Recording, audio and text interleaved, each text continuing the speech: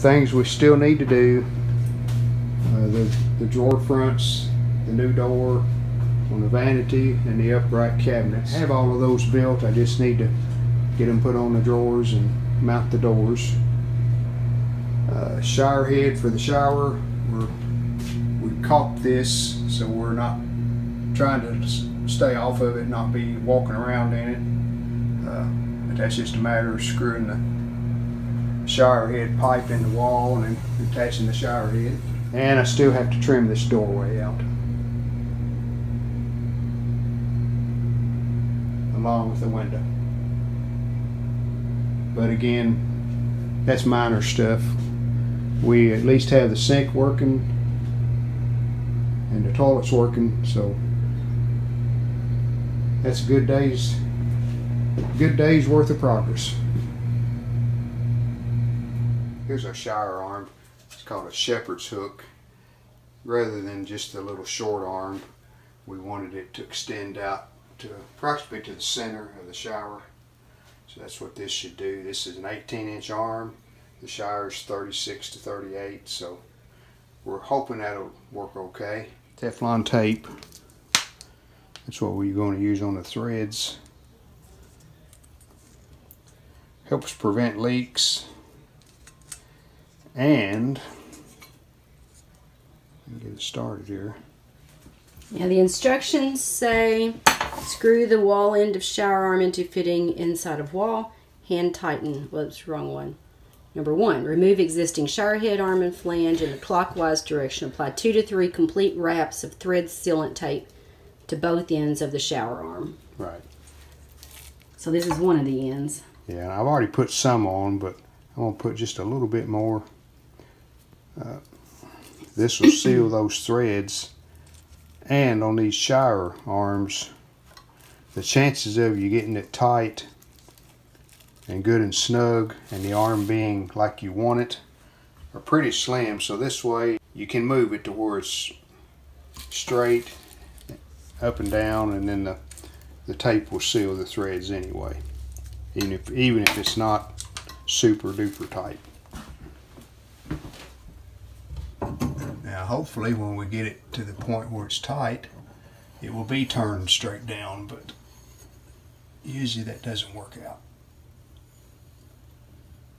See, it's getting tight there. And I don't want to overdo it because it's a plastic fitting. So we'll do it like that. There's that. And we want to wrap the tape clockwise, so it would be like this, the same way it threads on. So we're going to go around this way. Okay, that's about 3 rounds.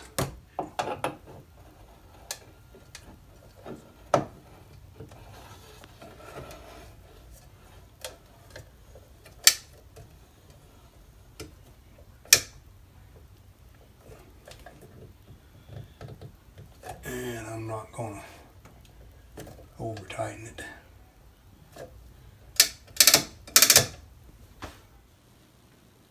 Been doing a few finishing touches this morning. Thresholds down. I just used the wall boards to finish the jamb on the doorway.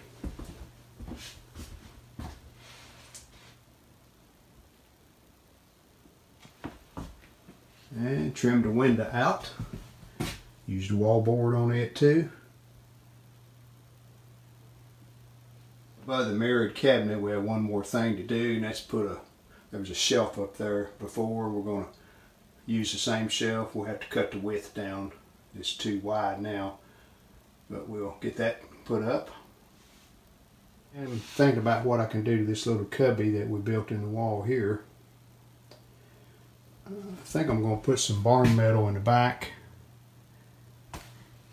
and maybe paint it black. Paint the interior black.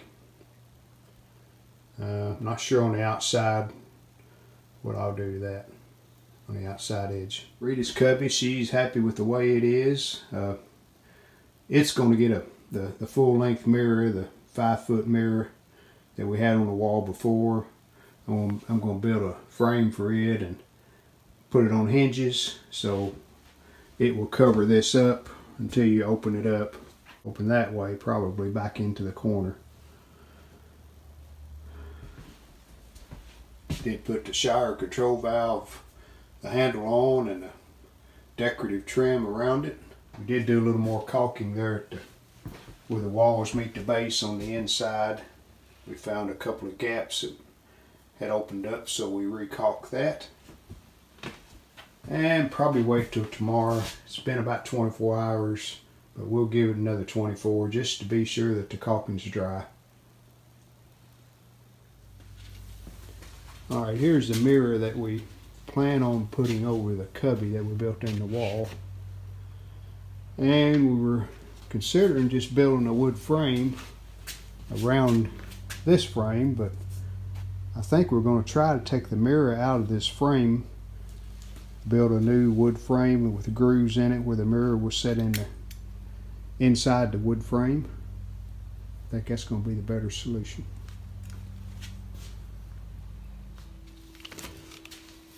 Here's the idea that we came up with for the mirror. Using these old pieces of barn wood that I'd already planed down to the 3/4, and they're 2 1/8 wide like typical trim is. And just plowed grooves where the glass goes, and I have it fitting pretty loose because I don't want to put stress on the glass when I tighten these pocket screws down. So the glass will float. It'll float in the center of the frame.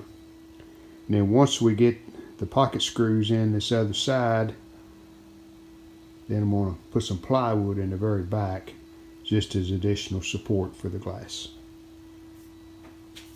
Here's my pocket screw jig.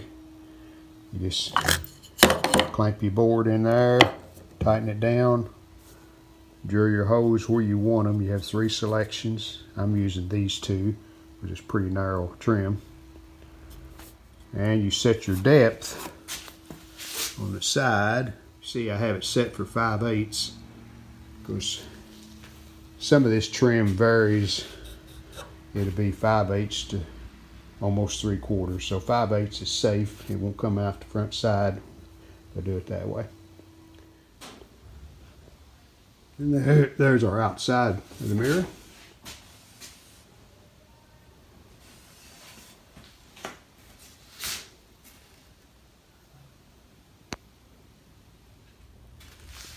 Here's the plywood I put on the back, and I just siliconed it around the edge. Put some weight on it while the silicone dried. And then I put the pocket screw plugs, cover the pocket screw holes up. Next we'll put a coat of polyurethane, probably a couple of coats on the front and one on the back here. And finally some brushed nickel hinges. And that'll match the rest of the bathroom fixtures. Putting the polyurethane on the mirror this morning. That will tend to make it a little darker, which is okay, but it'll also seal it good and be easier to keep clean, hopefully. Just a little more to do. We'll have the polyurethane on it and we'll be ready to hang the mirror up. Here's the leather we're going to be using for handles on our doors and drawers. And I cut these. This came in a 72-inch piece, so I was able to get 11. And that's what I needed for the vanity and the upright cabinet. And I'm down here in the shop digging through some screws. I got a pretty good selection of those. And I decided on these. Of course, bore holes in the handles. I think that'll fit in well with the rest of the room. I'll need 22, so I got to do some more digging here. And this bin right here is where they're at. See if I can find a few more. Found 22. And instead of trying to drill holes in the ends of this leather, I have a hole punch set. And that one probably would fit the screw tighter. But we may, I think we'll go with this one.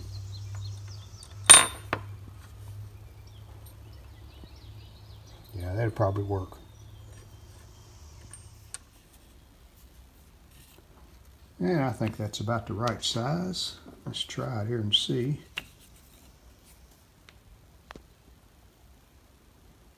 Yeah, it's good, pretty good fit.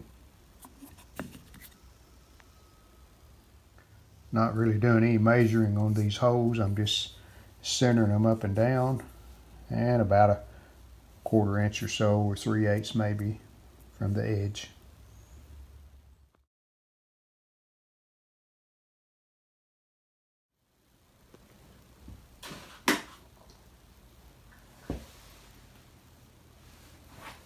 Alright, what do you think of those leather handles?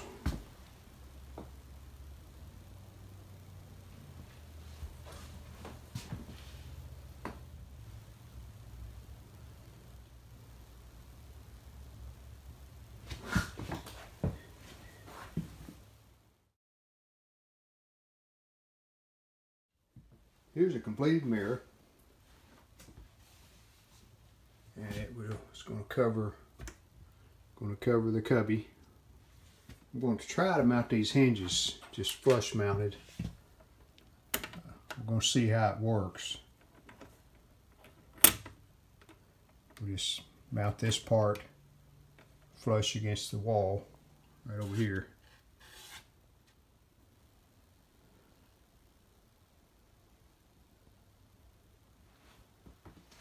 Just mounted the hinges flush, and they worked out fine.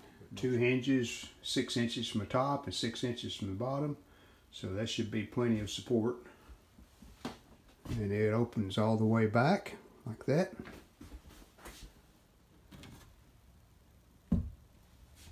And when you're finished, you just shut the door. That's also a full-length mirror. One last look at our completed remodel. This is a small bathroom, but it works out for us, and I think it does look a little larger than before. I think scooting that mirror back and just a combination of things made it look like it's a little larger.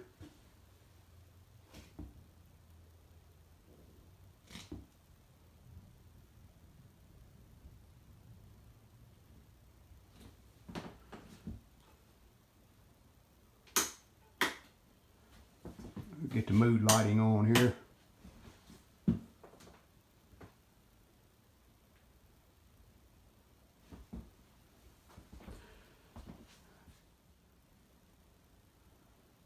And we got the new toilets, got the dual flush, the buttons on top.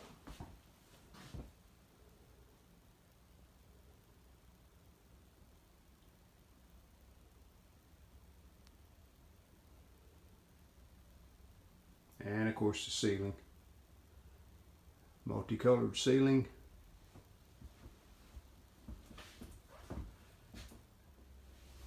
One thing I did want to point out, you won't see any trim as far as base mold, window trim, door trim.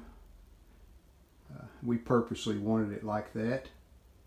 The door jambs and the window jambs simply come out even with the wall board right here. Won't be any molding put on that. No molding around the ceiling. We was able to make it fit tight. I know there's been several videos, but this took us like 2.5 weeks to do this, which